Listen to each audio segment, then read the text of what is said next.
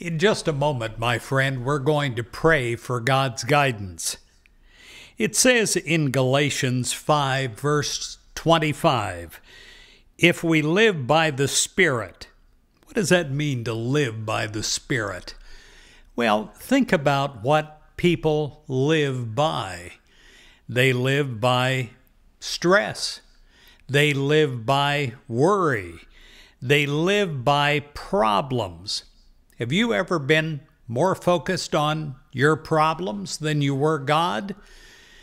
Well, when you live by the Spirit, literally, it is like living by the blood that courses through your veins.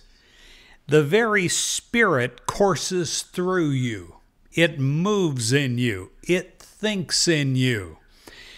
Now, the complete Bible verse says, if we live by the Spirit, let us also be guided by the Spirit. Well, let's pray right now for God's guidance.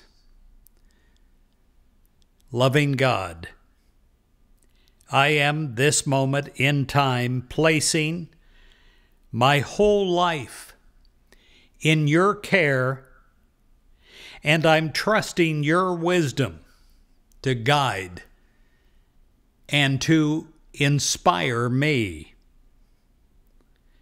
Dear God, my utmost trust is in you. Regardless of what others tell me to do or what appearances seem to suggest to my eyes, I will follow your guidance because I know that your wisdom is grounded in unconditional love for me and for all of humankind. Whether the decisions that I have to make are large or if they're small, no matter, I listen to you.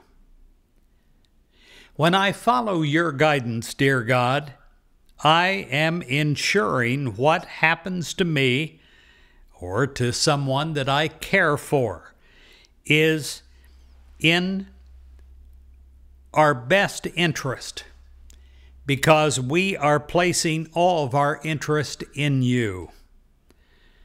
Oh, loving God, your wisdom and your understanding, it far surpasses my own. So I rely on you right now, fully and completely, without holding anything back. And every day of my life, I rely upon you. I am so incredibly grateful for your presence, for your love, and I give thanks that we are one in spirit.